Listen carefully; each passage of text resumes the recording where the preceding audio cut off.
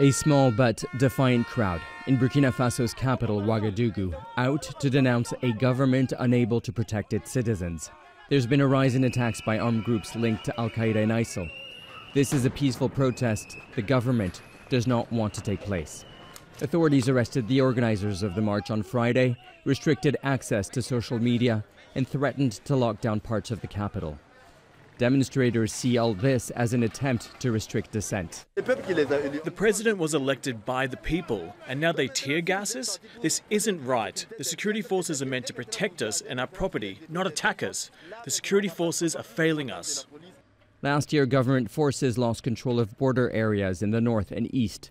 Last week, 4 French soldiers were wounded during a joint operation with Burkina Faso's military. Attacks now in the center of the country are forcing millions of people to flee towards what seems like the only safe place, the country's capital. We are frightened. At first, armed groups would come after us in the bush, but from one day to another, they started attacking villages. Now, entire districts are empty. Pretty soon, they will conquer provinces if this continues.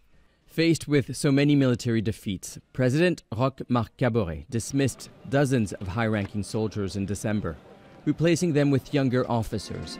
Last week, security forces arrested several soldiers, accusing them of plotting a coup to overthrow the president. Fear, frustration, and anger is fueling these protests.